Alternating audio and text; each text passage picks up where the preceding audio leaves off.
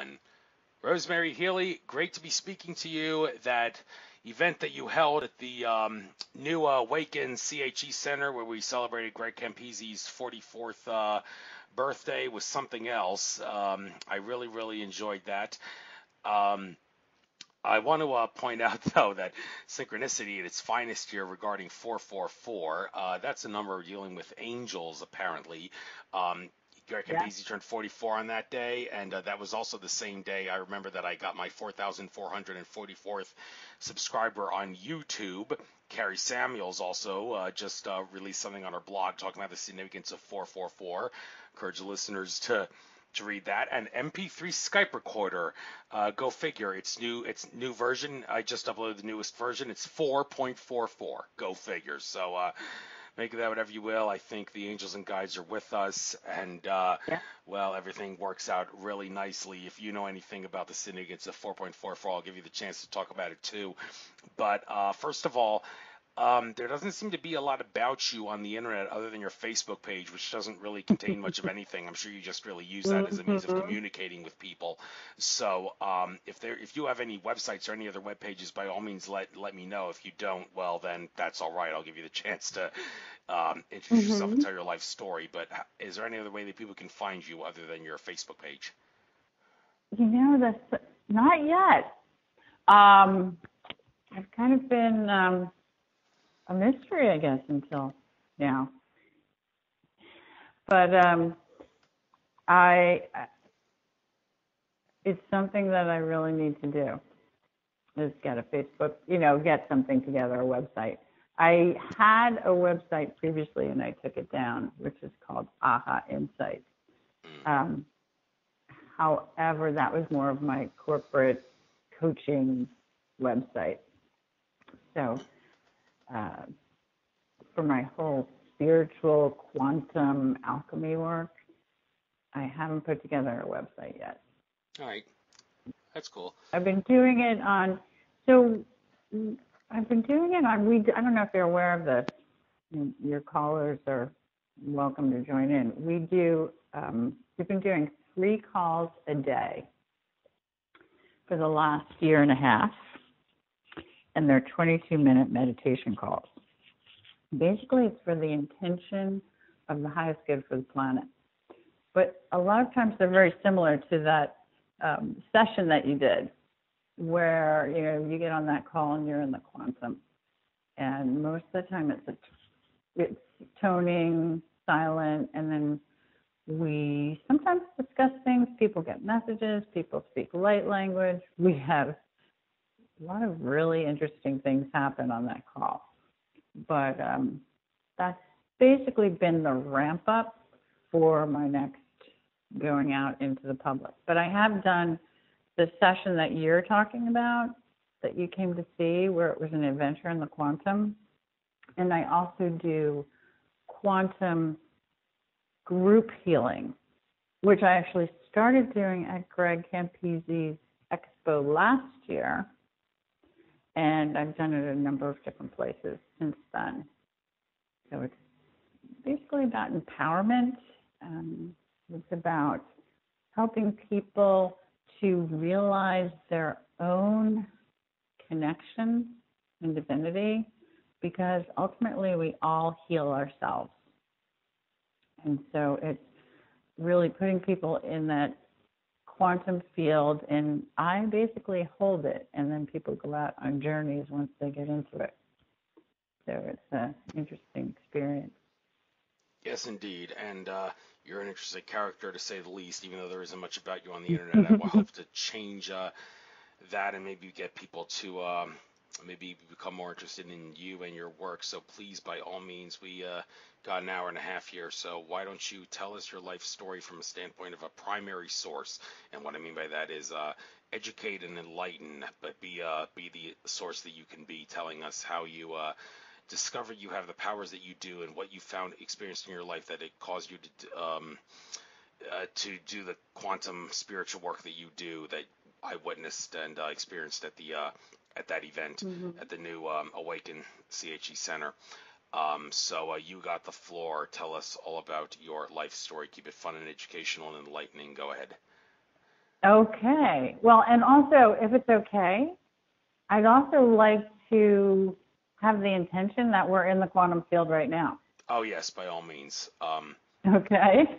So that anybody who's listening to this may have some experience of it. This is not live. Ever since Capricorn Radio went defunct, which, like I said, is a long story I don't want to get into. I've been a stray radio host in distress who's been forced to do pre-record Skype to Skype and then upload it into YouTube. I tried to get on KHRB Radio or something to that effect from some guy that I heard about from the UFO MUFON conference in Cherry Hill, but unfortunately they said they've already got too many slots untaken, but they'll keep me in mind, so hopefully that'll change. And another radio host I met at Alien Con in Pasadena, Wednesdays and Fridays are the best times for me, and they're not open for her, so it seems like I don't know if the universe is trying to prevent me from doing live shows because they have something big for me. I hope that's the case, but whatever. Yeah, it doesn't matter if it's live or not. Yeah. It's the field of the call. Right. So it's everybody's in the quantum when they're listening to this right now. But now your primary source, life story perspective. You got the floor. Go ahead. Yes. Okay. So I had a pretty normal life. I'm the oldest of 11 children. I went to college at Fairfield University. I worked in New York City as a headhunter, and I did the whole corporate thing, and then had 4 children. And kept working in corporate in basically market research until 2012. I mean, I was always interested, always had intuitive abilities, but never pursued them. And it was, I would say, right around the, December 12th, 2012, for some reason, is what I'm getting, is when I sort of had an awakening. And after that, my life changed, and different things started coming in where I met a group of people who were soul family. And then I started learning all different modalities, soul reconnection, something called heart threads. I studied matrix energetics. I don't know if you're familiar with that. I'm a practitioner in that, which is all about the 0-point field and playing in it, very similar to what we did. So I did that. I'm a professional coach, went through that course. And in the end, I'm trying to think, I do past life clearing, actually a really quick one. That's very simple. But what I started doing was just alchemizing them all together. So in any session, any one of them can come in. And the other thing that I am also a Reiki master and teacher, which I did at the end of it all. Most people do that at the beginning, but I ended up doing it at the end. And one of the reasons is most people recognize Reiki. So I take everything that I've learned over the past, so now we're talking 6 years, and put it all together. And starting with these calls, and I did a regular journey call, very similar to what we did that day, every Tuesday night. Now I've kind of changed that a little bit, and I call them pickup calls. So it's whenever it comes in, I contact people, or people can contact me to do a journey. And these journeys, we actually do travel to planets, different dimensions. We interact with beings, and everybody participates, whether they have ever done it before or not. And that's the beauty of this, is that everybody has the capability to be connected, have intuitive abilities. And also the most important thing is to know that they have the ability to change their life, heal themselves. We have become very dependent sometimes on other people, thinking other people can heal us. But in the end, and that's my kind of goal, is to help empower people to know that every person has that ability and to do it as quickly as possible. It doesn't have to take years. One session, in my theory, is I'd love it to be one session and somebody's on their way, which very often happens.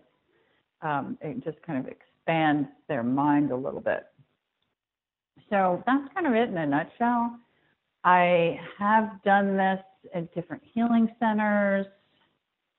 I haven't really put it out there. I'm still working in corporate. So I still hold, like, feel like Clark Kent sometimes, where I have that sort of normal life. But on the other hand, I'm also kind of always working in this field. So for an example, the way that you enter the quantum field is really simple.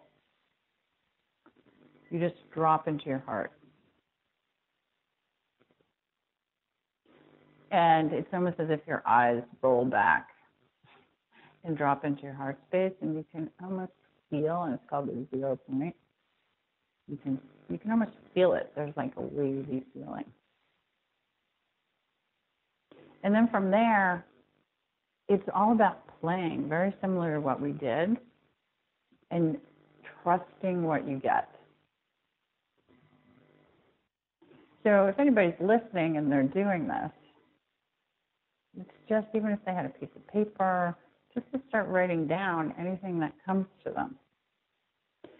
And this is, imagination is the new form of creation in the fifth dimension.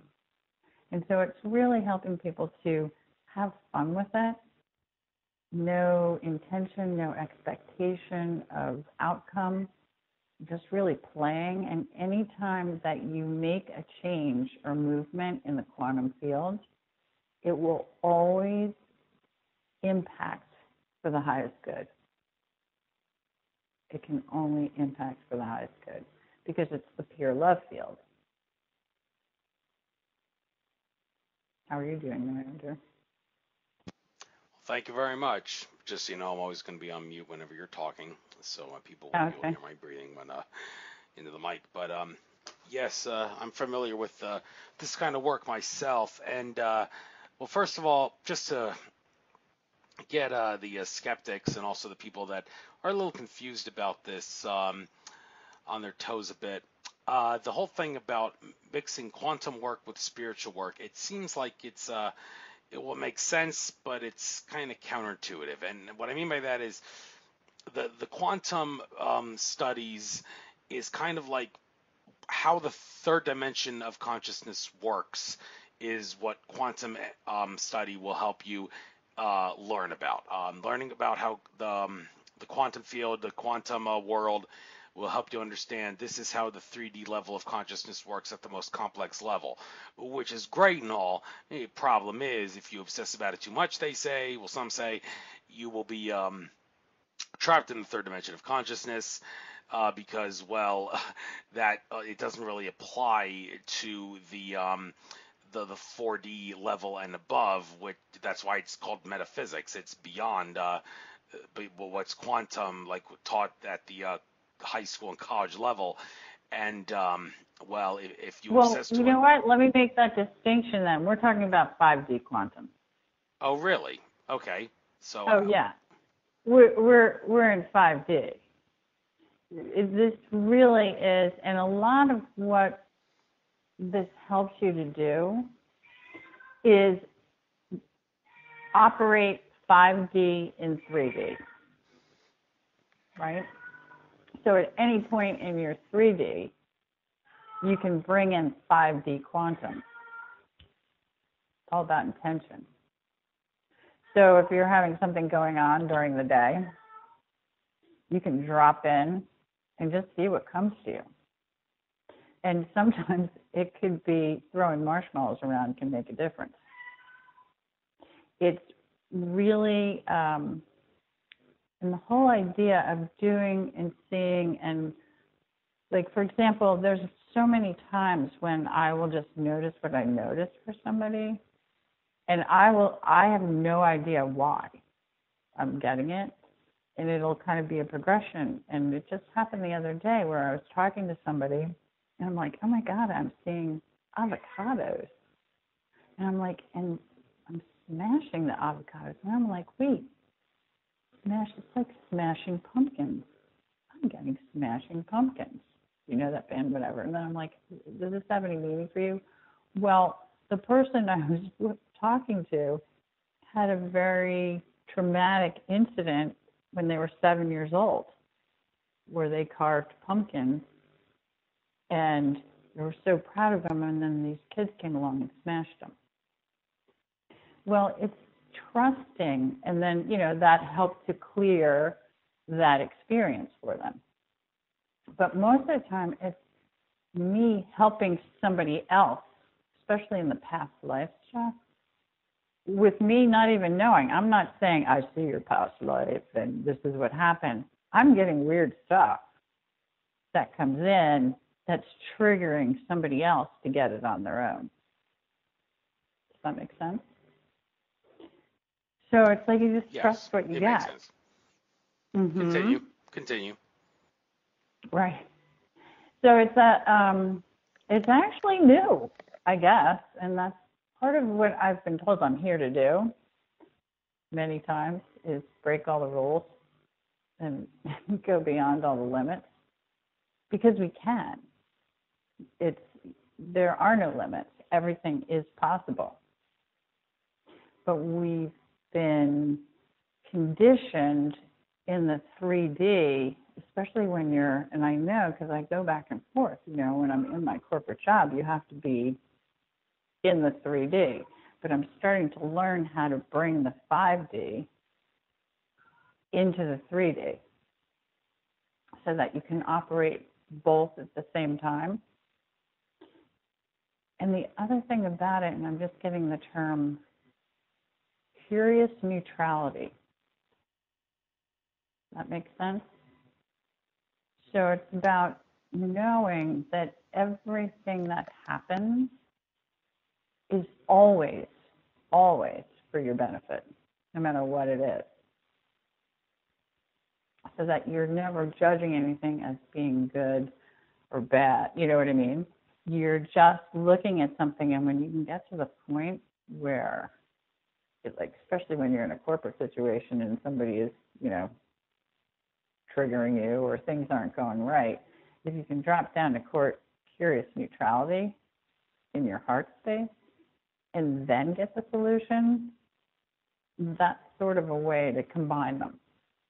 It's being aware that you have the ability to do that. And it's amazing to see shifts that happen. So, Andrew. Yes. Would you like to play? Play? Well, that's what you do. You play. It's really about playing.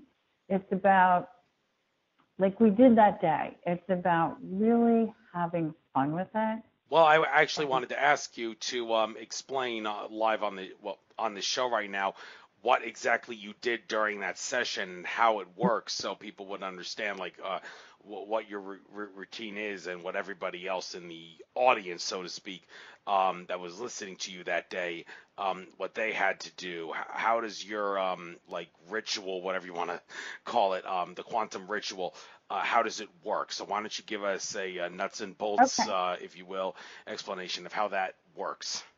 Well, you experienced it, so it would be interesting to hear your experience of it. Oh, I don't know if I remember too much about it. Yeah. But so does it work, though? Basically, I hold the field. Okay. And I hold the frequency for everybody else who's participating. And when we come into that field, and most of the people, it was interesting that day because a lot of people came in after the fact, after I even explained it, right? I think half the people came in after the fact, and they just sort of sat down and participated. But that's because the field was already created. and everybody was in it. That was my intention. And a lot of things are all about intention. So it was basically going from whatever came in for me and then encouraging everybody else what's coming in for them. What are you seeing? What are you hearing? I don't know if you remember at one point, somebody said, I'm getting freedom. And we all yelled, freedom! It's a very healing process. What you need in the moment is being done without you having an intention to do it. So one of the things that when I do healing sessions with people, and I don't even like to call them healing sessions, I like to call it like a co-creation session or a partnering session, because I'm not healing anybody. I'm holding a field for them to be able to heal themselves and get the information that they need. So a lot of times I don't even want to know if there's a problem, because once I know there's a problem, my mind will focus on that problem. So what I usually do, if somebody does tell me something, we have a little thing where I write it on the clipboard and I put it away and I take it out, because a lot of times, especially if it's a physical problem that they have, it's really an emotional connection. It's something emotional that's causing the physical. So it's getting to that emotional core, but with kind of joy, fun, surprise. We no longer, I believe, have to suffer to get to a higher level. I think the next phase is really having fun and making it like ease and joyful and graceful to get to the higher and higher levels.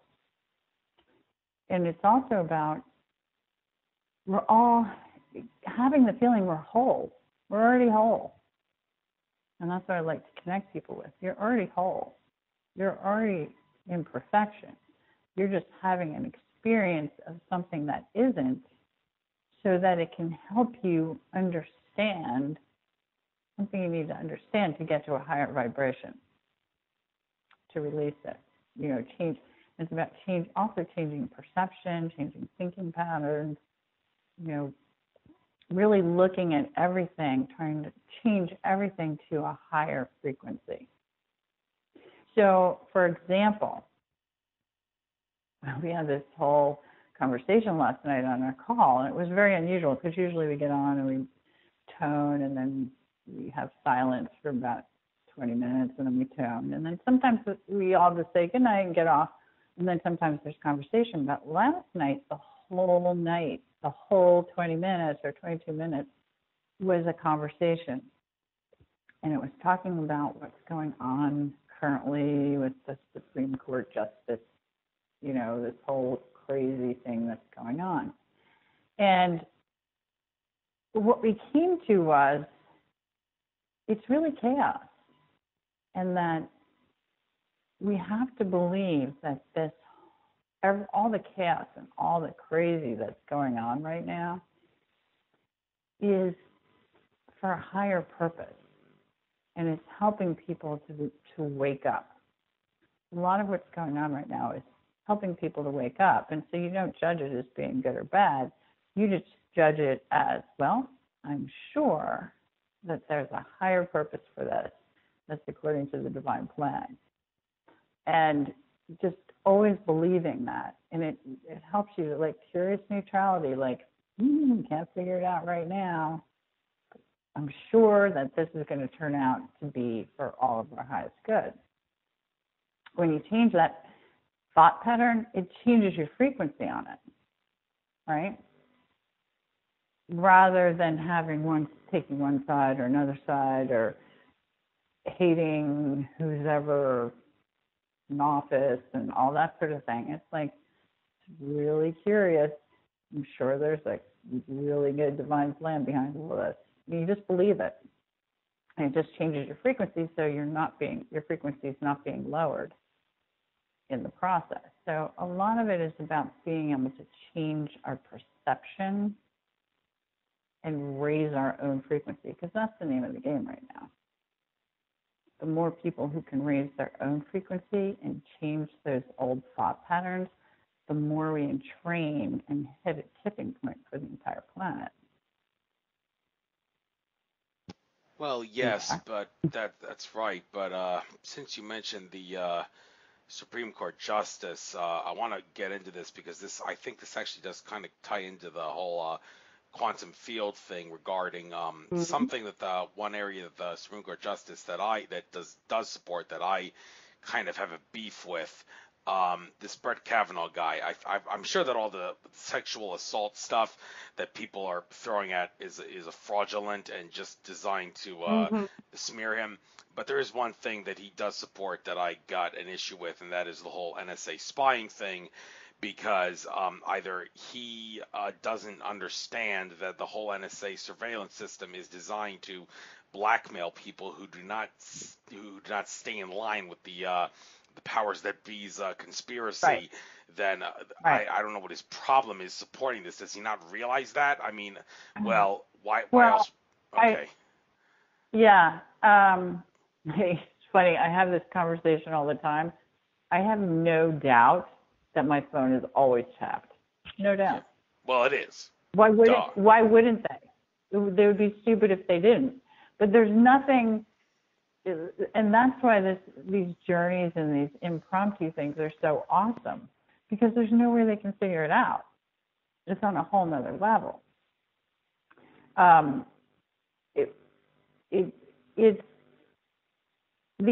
he's probably looking at it from the standpoint of terrorists. You know what I mean? But okay, well, that raises another can of worms. Does he not realize that 9/11 was staged by the government? If someone rubbed in his face, okay, 9/11 was staged by the government, so how can you possibly use terrorism as an excuse to justify when the whole thing is one big ruse to justify taking away rights and inflicting tyranny? So if you told him that, he'd probably say you're a lunatic, but is he brainwashed, or is he going along with the plot himself? Right. So that opens up a whole new can of worms. You know, there's probably a little bit of each. It's like you got to play the game a little bit to survive, right? And I always call them double agents in a way. They have to pretend they're on that side sometimes. But he doesn't see, I think that's the problem, and that's why they don't want him. I think he is pretty straight, you know. And what I can't understand is, and this is terrible to say, but I literally only found out about this last night because my sister, you know, watches Fox News. I don't even turn on the news anymore. But she was telling me about it. I'm like, what? This is ridiculous. Like, in my mind, I was like, oh my God, this is something really big is going to go down on all this thing, because what they're doing is almost ludicrous. It's guilty until proven innocent. It's swapping the whole thing around of our whole Constitution, right? Right. Well, that ties into when I said this ties into the quantum thing. I want to discuss, like, people have said that when you get up to like the 4D and the 5D level, for all intents and purposes, there is no privacy because all the information is there for everybody to access. Yeah. And here's absolutely. The problem, though, is that people like Brad Johnson, who channels Adronis, have said, like, privacy exists here because of a feeling of insecurity. And I don't look at it that way. And I did actually discuss this when I had Brad Johnson on my show for a second time several months ago, and I made it clear, I think he's got this all wrong. No, privacy does not exist because of insecurity. Privacy exists because no free entity has any authority over another free entity. If you have not engaged in a contract with another entity, then that entity who is not under contract with you has no authority to invade your privacy and has no authority to make up hypothetical justifications like, well, this person might be hiding something terroristic, or this person might be a threat to society, so we got to invade his privacy. Nobody has authority to do that. Therefore, privacy exists. Well, the issue is on all these other 5D and above worlds. Well, what I have just said about no free entity having authority over another free entity is kind of, well, beside the point, because all the information is there for everybody to access, and nobody's going to have any problem with the information being seen, and nobody's going to want to inflict harm on anybody else. And also, there is no issue with these malum prohibitum laws which say we are going to make something illegal because someone doesn't like it, even though you haven't caused or intend to cause harm to someone. We're going to punish you for your actions because we don't like it. Well, that's not an issue on all these 3D, and all these 4D and above worlds. But here on Earth, it doesn't unfortunately work that way. So as a result, one makes the argument we need to have privacy in order to keep the tyrants from inflicting tyranny, which I think is kind of a good thing. But everybody's taking it the wrong way, saying that privacy needs to be abolished because of potential risks and all that. And that's where all the brainwashing comes in. But Right. the issue, though, when you look at the quantum thing, where you realize everything is accessible from an information standpoint, where there's no way you can hide anything, then well, how are we on Earth supposed to get accustomed to that? Actually, Sean Stone at the recent conference in California that I was at, the 5D Events Conference, he actually said that when it all comes down to it, the whole Snowden revelations thing about the NSA surveillance system, that wasn't designed for us to revolt against government tyranny. That, if anything, was probably designed to make us become conditioned to the fact that if we want to ascend into 5D worlds, we got to get used to the fact that privacy does not exist. Well, okay, that opens up a whole new can of worms. How are people supposed to feel comfortable with privacy not existing when there's people in control of the world who are going to criminalize your actions, even though you don't harm anybody, just because they don't like what you're doing, like smoking pot in the privacy of your own home? No harm, but because some people don't like pot, you're going to get some form of punishment upon you. Is like that kind of issue. That's, yeah, and right. So it's so funny as you're talking. I'm seeing, and this is what I do really often, is I just have fun sending energy through the phone waves. And anybody who's listening to me, come on in, and I just blast them with complete love, high frequency, you know what I mean? So I kind of it's kind of fearful when you think about you are being watched all the time. And then I think about it and I go, hey, enjoy. You come into my field, I'm going to blast you with the highest frequency I can. And, send it through the phone waves. If they can, just think about it. We can send energy through phone waves. How do you think we're talking right now, right? I'm not plugged into anything. My phone's just sitting here. So it's just a matter of when you're in the 5D, knowing that you can do that and kind of taking away that, turn it into a positive. Who's ever spying on you, let them. What do? You know what I mean? And I would also like to say that it's creating a fear, right? That if you don't have any fear about it, then it's actually not working very well. So what you're saying is they're using stuff to blackmail people. And that's why I'm sure, that's what I said to my sister, all these people who are really showing some sort of bad behavior are are probably being blackmailed in some way. But that's because they're afraid. But if they didn't have any fear, they couldn't be blackmailed. You know what I'm saying? Like, so we want to just shift that whole thing so that there isn't any fear and they're not going to get any juice out of it. What if all these people, like, do you really believe that all this is like for real with this, all the stuff that's coming in? I'm sure that everybody was put up to it or paid or, you know, whatever. Wouldn't it be awesome if they all turned around and blew the whistle?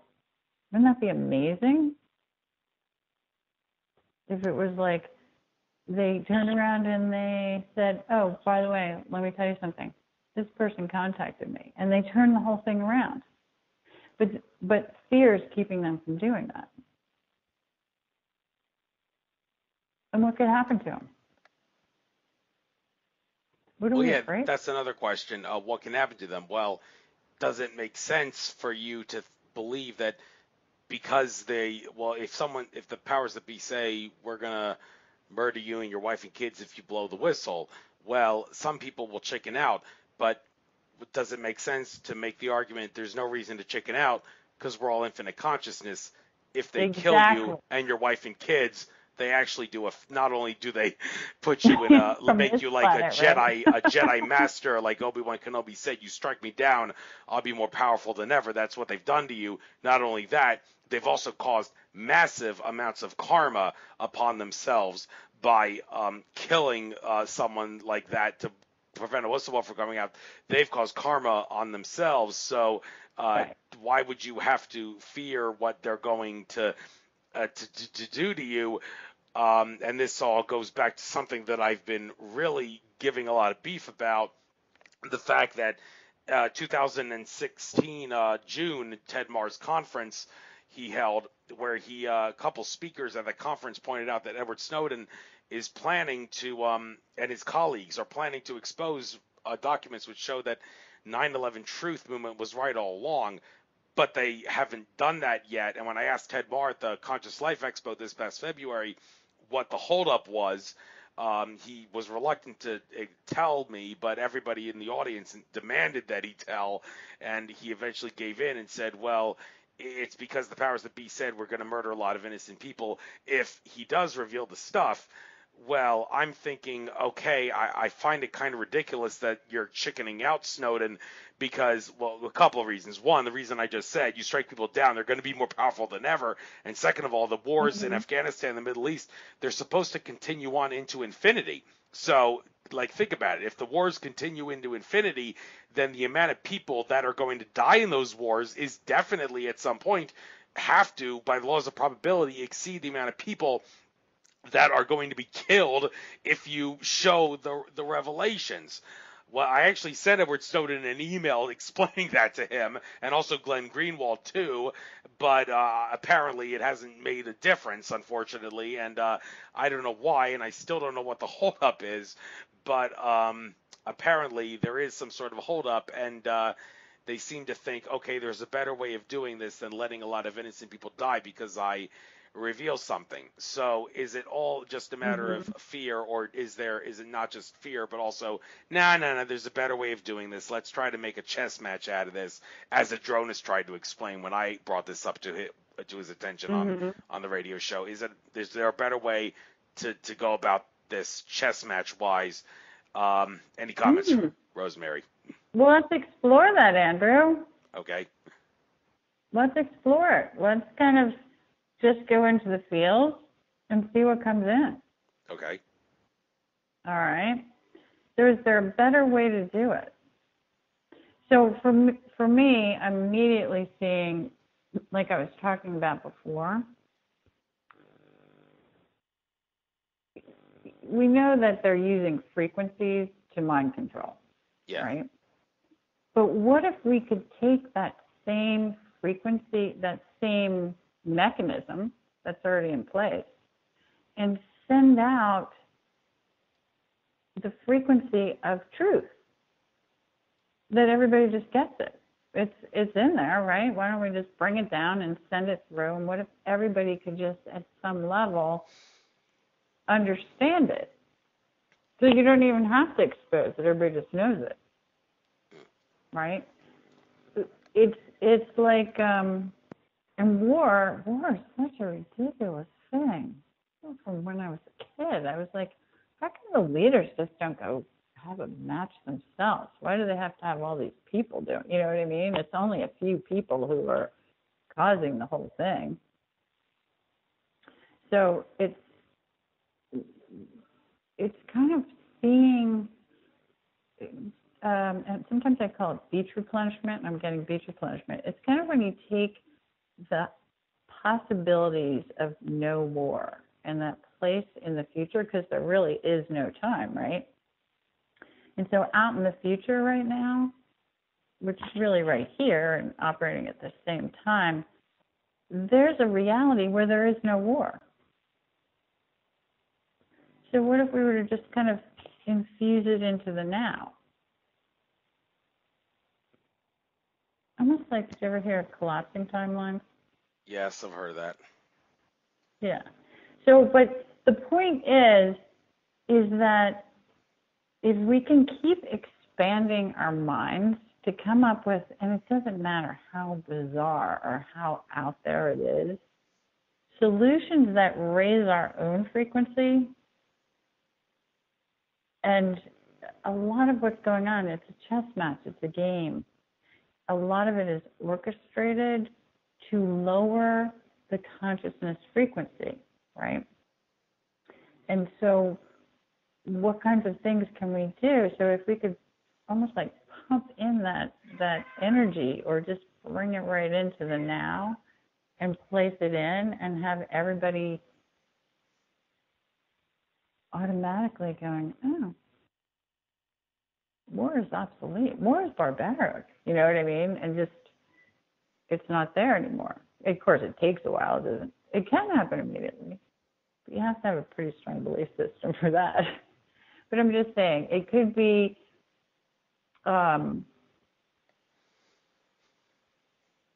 what could be a better way to do it?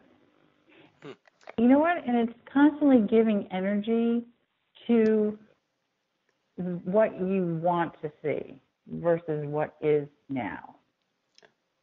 Well, another issue about the extent to which our cosmic brethren can help us with something like this.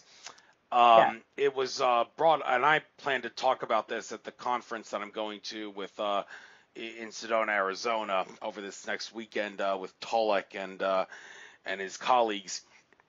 Tolek has made it clear that his Andromeda Council contacts have told him that in the event that the powers that be were to pull some sort of a doomsday switch, so to speak, they would have the higher level entities that are watching over humanity have the ability to shut them down in a heartbeat. Yeah. So that leads me to, and not only that, they have the ability to help people at an individual level, like the whole Winston Shroud situation. Why hasn't Winston Shroud gone to jail yet, even though the government is coming down hard on him for fraud and tax evasion and whatnot? Well, the word on the street is he has lots of higher level entities and people here on Earth radiating lots of love energy out to prevent him from going to jail. So when he said aliens told me I won't go to jail, it sounded crazy, but he actually knew what he was talking about. So that's the truth. And that leads me to think, okay, we can do the same thing at the these entities can help us in theory, like prevent the powers that be from like killing people if a whistleblower comes out with a big revelation, like Snowden exposes like these 9/11 documents, and the powers that be say, well, we warned you we're going to kill people, so now we're going to kill people. Well, no, they're not, because we got entities protecting us. Entities, please come here and prevent the powers that be from pulling the doomsday switch and killing all these people. Well, would they come in and prevent them from killing all the people, or would they? Well, would they? Because they didn't come in on 9/11 for some reason. Well, because nobody thought to ask them. Okay. You got to ask. See, the problem with free will, and I say, if you're a boot on the ground, well, I know that I kind of have a pretty good knowledge of my fifth dimensional incarnation or being.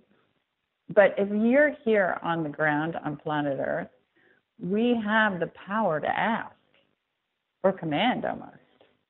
But they have to be asked. You have to constantly say, we accept all intervention, you know, and we can accept on behalf of all of our comrades across the planet. Does that make sense? So I love what you just said, and that's an amazing solution, right? That we can ask that all people who, and even if they don't know, right? Even though they didn't ask, we're talking about doing the right thing. Like you said, I've heard that they've already intervened a number of times in nuclear situations and things like that. I think there's no more of that that's going to be allowed. But what if we, as boots on the ground, Andrew, commanded that in any situation where somebody is in danger because they're standing up for truth or doing the right thing or trying to expose truth, however their intention is pure for the highest good, that they be protected? What if there's a whole bodyguard team just standing there waiting to come in but we didn't know about it, and they have to be asked? You know, you have to ask. They're not allowed to intervene without permission. From what I get now, they've been intervening quite a bit. And I'll tell you, we ask them every single time we get on our calls. We always call them in to intervene in the highest way possible. So, Yeah, right. What are you getting? What am I getting? Well, something that I think I'm going to be reading quite a few times on my show here, because I found this to be a very powerful statement. Akashic Records reader Andrew Bartzis comes out with insight emails that he sends out with insights to give on certain things, and one of the most powerful ones, I think, is one called The Future, with a question mark after the word future. And I've read it before, and I'm going to read it here again, because in the event that this stuff does become revealed, and I just saw a video by Brad Johnson, who channels Adronis, saying that 2019 will be the year of disclosure. Well, how is it going to be handled? Well, here's the issue. According to what Andrew Bartz has said, there is an alternate timeline where there was disclosure, and it didn't work out too well. And I will quote the timeline starting here. Just give me a minute here, and here's the timeline. The paragraph, and I quote: "You want to know what is going to be like in the future. It's about saving our culture. It's about cleaning up our planet. You know, the financial system can be taken care of. It's already been thought of, but to implement a new financial system means there has to be a time for us as a human species to let down, to sleep, to heal, okay? There was a time when human awakening began on another timeline, on another previous timeline, genocide, during the second paradox, where we made it to 2004 and our species was told about UFOs, and it was so harsh in the way that it came through, not that the media did it wrong and during their breakdown it was okay. Our people, ourselves, were so confounded by the lies that many of them just stopped living, and the whole society and the whole structure fell apart, and that cannot happen. There cannot be a cultural breakdown. Something of our food has to survive. Something of the way we live has to survive. There was incredibly beautiful lifetimes here. It has not all been dark. It is just propaganda that has made it look that way," unquote. So basically, he's trying to say, if the aliens come and show themselves and say, yeah, we're here, the ancient astronaut theorists and the UFO nuts, they were right all along, and also the conspiracy theorists were right all along about everything, society's going to fall apart because people can't handle the truth. Well, does it have to be that way? and No. Okay. And how do we prevent that from happening? In fact, we've been doing this. We've been bringing in, again, a lot can be done on a there's a whole new grid system, right, throughout the planet that we're all connected to. And I truly believe that we're all almost being fed. We're all connected. We're all one, right? And we're all connected. So the more that we bring in our own space, in our own way, the knowing, the knowledge, the feeling of peace, the feeling of almost like a joy that we're being reconnected with the speed, all our, actually we've probably been on many of these planets, they're relatives in a lot of cases, but the more that we bring this into ourselves, the more that it's going out through the heart connections. It's like a heart connection system, right? Through the quantum. Things move through the quantum really quickly. So if we can just ourselves come to such a peaceful knowing that because, and a lot of times what I do is I go into the future and I ask, okay, so how can we actually expand the future to be even better? What do we need to know? What were the bumps in the road, right? Because we can. We have that ability to go into the future and find out what we need to know and bring that solution into the now. I don't think back into, I know I didn't have that ability, but I do believe we have that ability now to actually get solutions and help from the future for the now, so that the future is even more spectacular and expanded. How's that feel? Well, feels pretty good, I would have to say. But then again, how long do we have to wait for these things? I mean, Brad Johnson, when he was channeling Dronis, said like, what based on the probability of like the awakening rate and everything, when is it going to be where the ETs can show themselves and say, we are here, the ancient astronaut theorists and the UFOists were right all along? And when's that going to be? Well, it may not be until, and this is the best probability he gave, the year 2050. And I'm hearing that, and I do a double facepalm, and I think, what a shame. Eric von Daniken won't be alive to see his ancient astronaut theory come true. What a shame. And I actually told Eric von Daniken this when I interviewed him on my show, and he took it pretty well. But why does it have to be so long? I mean, is there anything we can do to speed up the timeline? Well, one person can't change the world because, like, look at the Mandelbrot set. One person is just one small, tiny part of the Mandelbrot set. You change one thing, you change everything, but you change it to such a small level, it's insignificant. So, like, what can we do we keep doing what we're doing, but how can we make it better to speed up the process? Exactly. And it's, when you stay in 3D, it seems totally like hopeless. Like it's going to take forever. You know what I mean?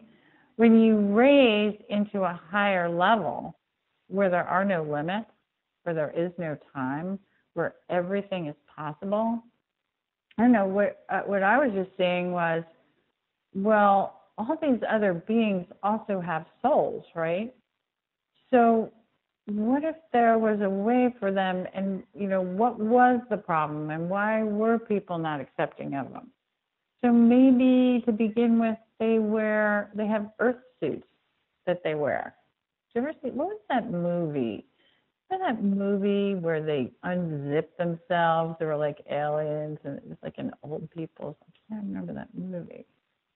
They had was that Cocoon? Cocoon. Yes, Cocoon. I'm seeing a vision of Cocoon, where they could just, there's like an entering stations, and they can choose, and step into their suit. But sometimes I feel I'm in, right? So it's, it's about imagination. Is that really going to happen? I don't know, but it's just putting the potential of a solution out there, and it may not be that solution, but it's coming up with things that seem really out there. But for so many people, think about it. Well, think about the fact that people don't believe that there's beings from other planets. That people actually on this planet have been so mind controlled that they think that we are the only, some people think we're the only living beings in the entire universe, right? How can that be that somebody can really believe that? You know, I know even I talk to people and they think I'm nuts when I mention it. I'm like, how can you believe out of the billions of planets out there, we're the only planet who has living beings on it? It's almost incomprehensible, but people believe it. So if we can raise and figure out ways to, like, it's almost like sometimes you got to throw, and I'm getting like, what do you call it when you throw something, a cog in the wheel? Right? Monkey wrench into the system. Monkey wrench. Yeah. Like it's like what's going on, and I'm getting what's going on right now with this whole Supreme Justice thing is like the monkey wrench, right? And it's I don't know. It's making some people or enough people go, seriously, right? How could you not go, seriously? Can you be more obvious about this? You know what I mean? Like, last minute, and it gets leaked, and the girl's computer is wiped, and it's like, seriously? Like, isn't this completely obvious what's going on? I don't know. At least that's where I am. And I would have to believe a lot of other people are. So it's kind of like what's going on is sort of like the chaos. It's like the monkey wrench where people go, what? How could they do this? How can it be okay? Think about this. For one person to say, I just remembered this incident when I was 16 years old, and that person is guilty. How can that be okay without proving it before you have already planted the seed that this, you know what I mean? You know how many people believe he's guilty right now? Well, not only that, when it comes to sexual harassment, you have to take into account the possibility, and, well, no court is going to really believe this, but the issue is when it comes to sexual harassment, there is a very likely possibility that the person who's doing the harassing is doing the harassing against his will. And if you think that sounds crazy, I want to point out that when I did a session with the costume creator Andrew Bartzis, I asked him about this one time when I was a junior in high school. I found myself spontaneously, almost against my will, making inappropriate statements to girls that I had a crush on, and I knew that they didn't approve of it, but I found myself doing it, and I was like, what's going on here? Why do I keep doing this, and why can't I stop? And, I asked him about it, and he said, well, I don't know if you're going to be able to handle the truth and all, but the truth is there was an entity that was sabotaging you at an ethereal level at that moment, and that's kind of very common in public high schools and all. So if Brett Kavanaugh was in fact sexually harassing someone, was it because an entity was sabotaging him? And think about it. I mean, if you were to actually say in the courts, I cannot be sued for sexual harassment because an entity was sabotaging me at an ethereal level, do you think the courts are going to take you seriously? Probably not. But by the way, in every case, it's probably true, because a pure good soul wouldn't do that, right? And basically, we're all light and purely good. So when something like that does happen, it is like an entity that's doing it, if that makes sense. So I think that's so fascinating. What if we can get people to like start clearing out their entities? What if there was like a potion you could drink and the entities would like this total light potion, or etheric light potion, and it's like, Well, there are all right, people who it's have the not done. not potions, but people that have the ability to like help with healings, like Daniel Teague of Vegas Star Healings. Before I did the show, I actually talked to him. He's doing a new healing now where he talks about removing hooks that like connect your aura at a spiritual level. And I asked him to do a scan on me while I'm doing the show, and I'm gonna get the results at the end of it. Where he does all sorts of healings and clearings at a spiritual level. And as a matter of fact, when we finished that thing at the new Awaken Center where Greg Campese had his party and all that. I didn't donate any money, but I did something I think was even better. I paid Daniel Teague about $100 to clear out all the negative energies out of that place.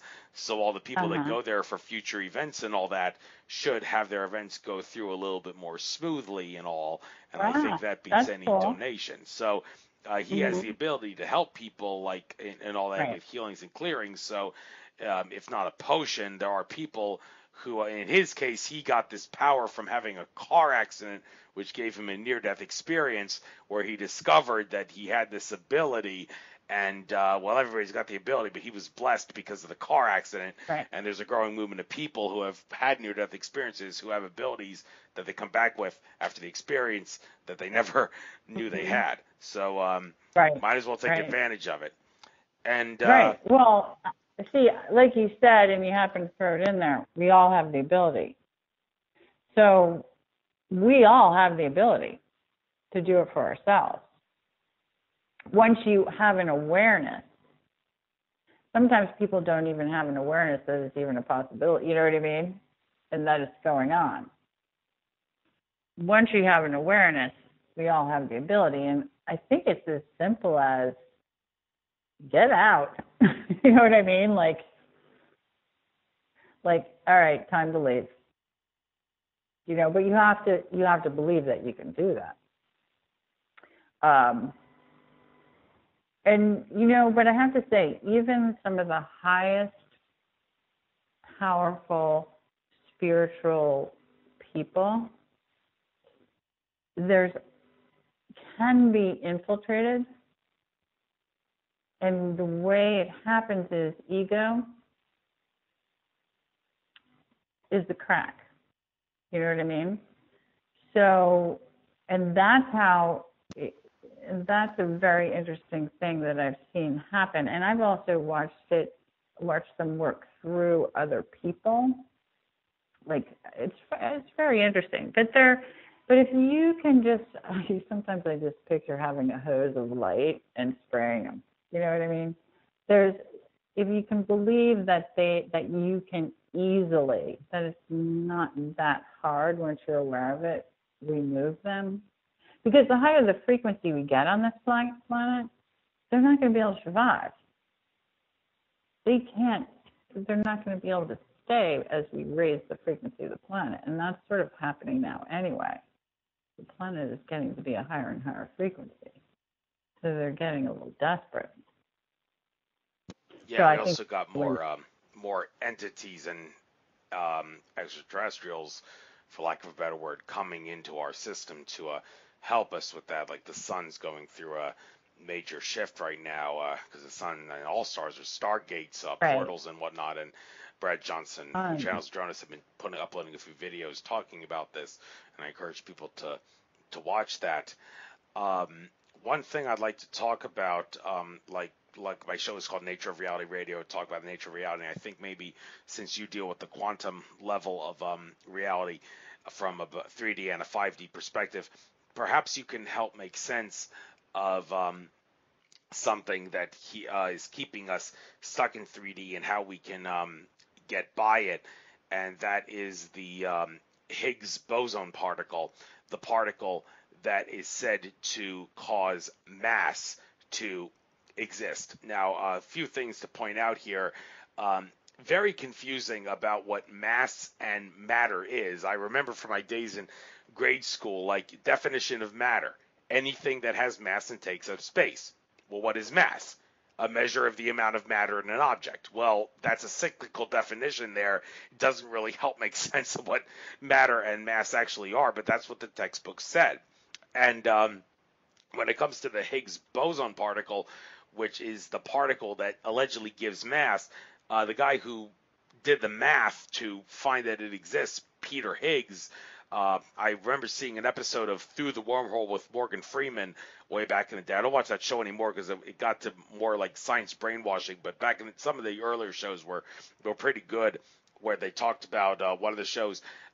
Peter Higgs did all the math to allegedly prove that the Higgs boson particle must exist, and Peter Higgs said, if someone told me that the Higgs didn't exist, I could not for the life of me believe it, because all the math that I've done showed that it has to exist.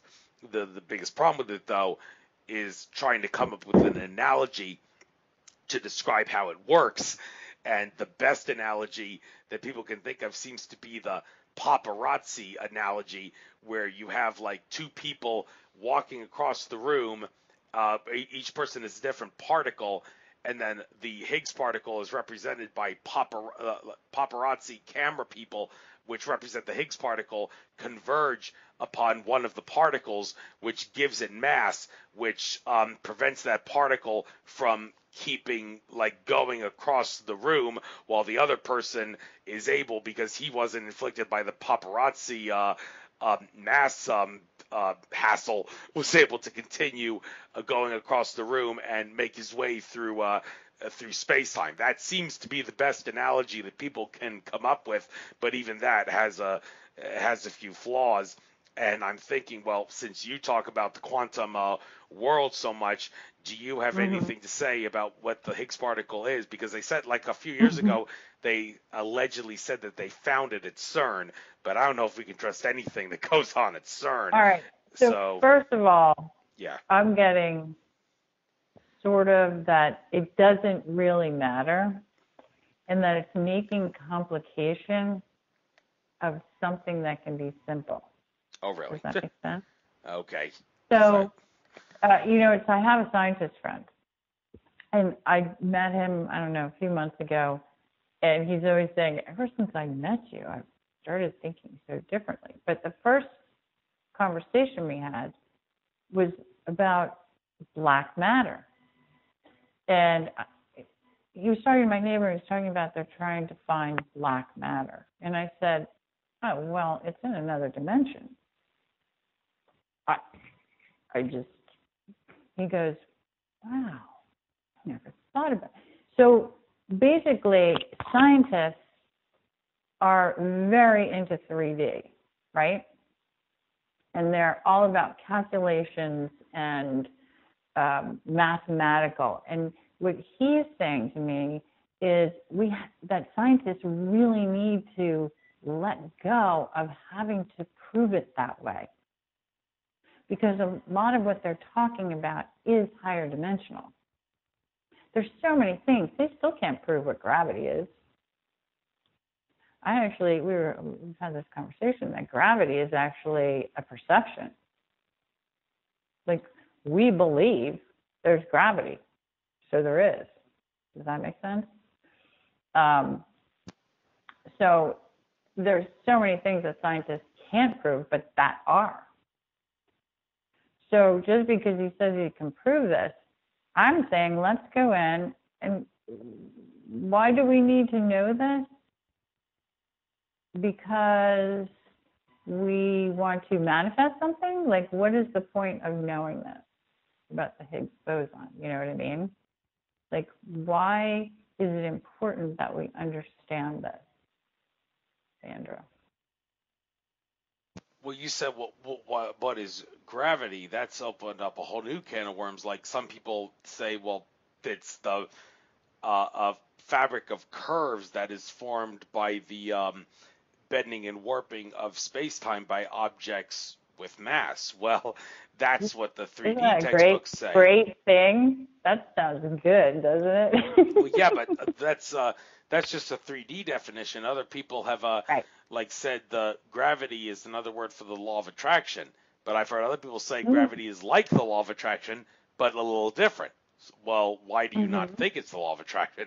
And there, and Daniel Teague, the guy who I talked about has like spiritual healings and all. He recently, one of his things was to cut the gravity cord with people, and I asked him, well, what is gravity? And he said, well, this is interesting. I want to talk with you about it. And he talked with me over the phone, and he said, I operate at a spiritual level, and the way I see it, gravity is the force that holds you down. Right. So, but the cord, Exactly. okay. So by cutting the cord, it frees you up a little bit. And I did when after he cut my gravity cord, I found myself like a little bit more inclined to sit up straight on the Mm-hmm. chair when I was doing my healings with the archangels and such.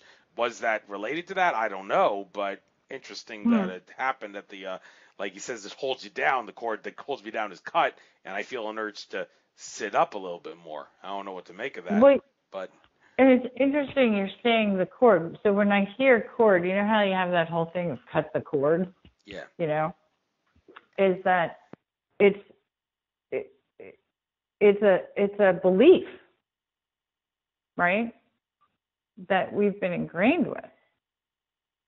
Is it they can't prove it, you Well, know? can you? Daniel Teague, he operates at the spiritual level. He can sense, which we cannot here at the 3D level sense, to determine if there's some sort of a parasitic cord between people.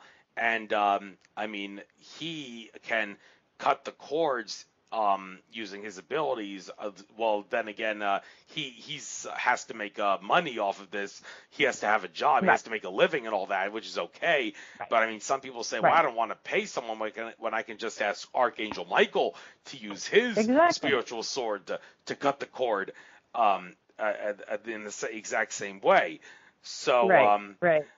so And you know, this whole cord cutting, and since we're on the topic, it's come in over the last couple of days with me for a few people. And to me, what I've been getting about the whole, like, and the whole idea is that people are draining you. It's parasitic, right?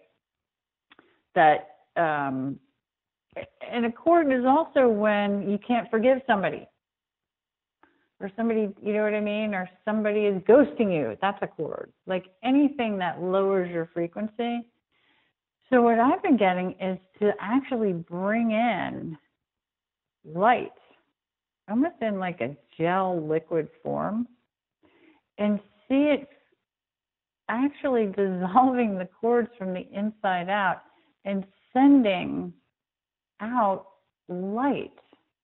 So not only are you releasing, you're benefiting yourself, and you're sending this beautiful unconditional love, light, energy out to all of those, if you want to call them parasites or people or whatever, right, that are lowering your frequency. What if we could do that in our brains in terms of the matrix system, right? If, you know, for all the people who are sort of so ingrained in that frequency, just send out light. Like, so instead of cutting, it sounds so, I don't know, it doesn't benefit the other being. So if you're bringing in light and you're doing it from the inside out with light and love and unconditional love, like in almost like a liquid form, you could almost see it going to the whatever is cording you or draining you and filling them up. Some of them go screaming away, of course. never, never to try that again. But you understand what I'm saying? Like, we could do it on our own too. And you can always, I mean, I've always called in Archangel Michael as well. But there's all different new ways that can benefit. So it's almost like the cords, or when you're cutting them, you're looking at them as like a negative, right? But what if that experience is a lesson, is a thing that you came here to learn? And once you can put light on it, shed light on the darkness, right, and understand it and have awareness of it, then you're also actually healing whoever or whatever was playing the role to help you get it. Right, right. I don't know. It Yes. just came in, but it's just a new way of doing it. And you know, the whole idea, and I struggle with this too, of there's got to be, you have to make a living, right? Right. So you need to have something to do to have people, an energetic exchange. But what I am getting is that sometimes that the whole idea that somebody needs you versus them having their own ability, like it's fine. We all had our mentors and people who got us to where we are, right? Right. But Well, there also has to be a point where you want people to be free and on their own.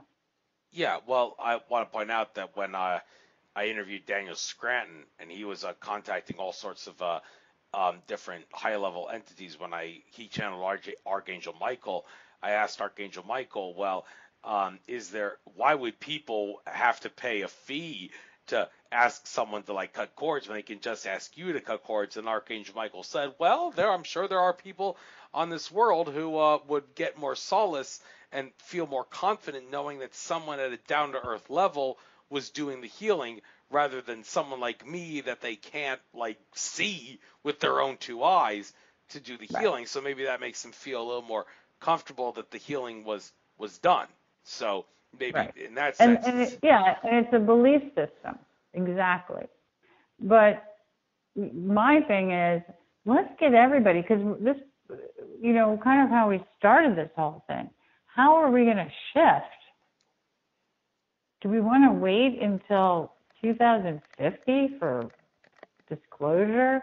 How long do we want to go through war and all this stuff? And if we don't start empowering people on a mass level, it's not like we need to do this stuff on a mass level. That's why I always said someday we're going to be doing stadiums, getting crews of people, like teams, and literally transforming stadiums with this kind of stuff where you're connecting them. Like we need to connect as many people as possible. So in the beginning, if we're going to go on a one-on-one basis, and that's fine. But in the long run, we want people to totally change that belief system and know that they have the ability to do it on their own and believe in those entities and all that stuff too. So there is a level, but what if we all, as spiritual, I don't even know what you would call us, guides, way showers, leaders, had an intention that every person that we worked with would automatically get that connection. That would be the main point, the main thing, that they would have that belief system of who they are and their abilities. Wouldn't that be awesome? yes, it would. And one more thing, you mentioned earlier the whole thing about dark matter, dark energy, and I remember back in the day when I used to watch television, like I would actually have to credit television with helping me with the awakening, some of the History Channel and Mm-hmm. Science Channel shows that really talked about things at a quantum level, which eventually opened the door to some of the other metaphysical things I've learned in YouTube videos. And it's really, I can't believe after all this time, like back in 2007, 2008, all those universe shows and all that talk about dark matter and dark energy, like those terms are Mm-hmm. code words for our ignorance. They, as Max Tegmark used to say, that because it's just a way of saying we don't know what it is. And well, I did when I interviewed Daniel Scranton in that same interview about Archangel Michael. He also allegedly in that interview, and it's a matter of belief. I don't know if anybody believes this happened. I have no reason to think he was faking it, but he allegedly channeled the creator gods who created this universe. And I did ask them, what are dark matter and dark energy? You must know what they are because you created it. And I haven't had a chance, unfortunately, to go back and listen to that interview yet to see exactly what they said. And I've been meaning to do that. People are welcome to do that. But you being all about the nature of the universe and all that, do you have any comment about if I were to forcing you to answer the Well, question: what is dark matter well, and the dark dark energy matter. and dark So energy I have too? to, and And dark energy, but it's not dark in the way, like dark matter in scientific terms doesn't mean like negative dark. It's just dark, not like evil dark. It's just dark matter. We actually had a journey. One of our Tuesday night journey calls was into dark matter. And it was kind of fascinating, but it had to do with, it's just part of the universe sort of thing. And there wasn't anything negative about it at all. It's just, white meat, dark meat on chicken. Like, really, that's all it is? I mean, like yeah, Albert like Einstein, he created this cosmological constant, which he called his biggest blunder. But they say his biggest blunder is dark energy. He actually may have put the white meat on the dark meat, if you will, or maybe vice versa, mhm, dark meat on the white mhm. meat to make everything. That's just the way the creator gods wanted the universe to be, so they just Right. put it there. Are you actually saying that's what it is based on what you Yeah, saw from the yeah, quantum? but there's two different things. Dark energy and dark matter are two different things. Okay. Right, they are. So yeah, and so like he was explaining it, like